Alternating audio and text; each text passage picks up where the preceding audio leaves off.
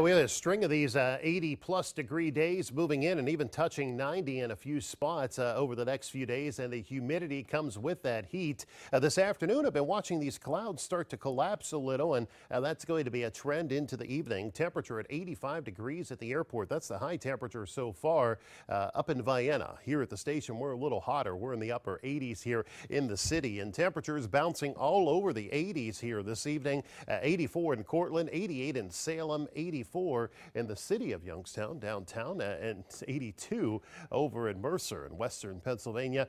Showed you the humidity a little earlier in the newscast. Yes, it's humid. It's going to stay that way all night long. Here's a look at Doppler radar. No need to worry about some showers out there. The clouds starting to fall apart, and I'm expecting that trend right into tonight. Quiet weather across central Ohio, and it's all moving on in. The only problem going to be tonight, some fog that tries to develop later tonight into tomorrow morning. So if you're heading out early in the morning, that's something to keep in mind. Give yourself a little extra time. Here's what I'm watching out west. Now, we're going to have several ripples, several disturbances moving through here as the week goes on. One about 800 miles away, another one up in southern Canada. Now, the timing on these is what's tough because that's when the heaviest rain will be pushing in. But rain and the chance of thunderstorms moving back into my forecast, especially Thursday on into Friday of this week. Here's Future Tracker for the evening. Again, the clouds moving on out. Watch for that fog through tomorrow morning. It's going to be a warm start, a humid start to your Wednesday morning. Temperatures in the mid 60s. As we go through the day tomorrow, I'm expecting highs right back in the upper 80s later tomorrow afternoon. Now, there's an isolated chance, an isolated shower or a storm that can pop up later tomorrow afternoon.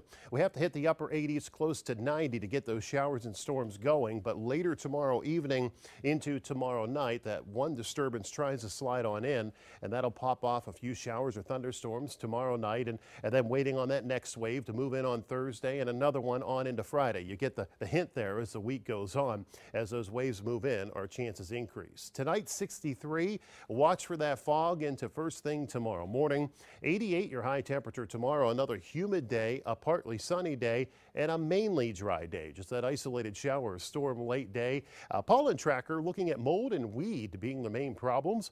Grass pollen pretty much down and the tree pollen down as well. So a little good news if you suffer from those type of pollens. As the 7-day forecast continues, if you don't like the heat, you're not going to like the next few days, that's for sure. Upper 80s tomorrow, mid to upper 80s on Thursday, mid 80s on Friday, staying humid. Showers and storms around. Could be some brief heavy rainfall, even the chance for some stronger thunderstorms later this week. At risk of rain sticking around through Saturday. A little cool down for the weekend, then drying out again as we go into Sunday. Sunday actually looks pretty nice. Low humidity, temperatures a little cooler, but don't get used to it. It gets hot again right through the middle of next week. Hey, if we get one day in 7, that's nice. We'll enjoy that throughout the summer, huh? And we need the rainfall. So sure. Too much brown grass out there. There's a lot of it. Yeah, and we're getting to that critical point, whether or not that rain can recover it. Yeah. So we need to get that rain coming down.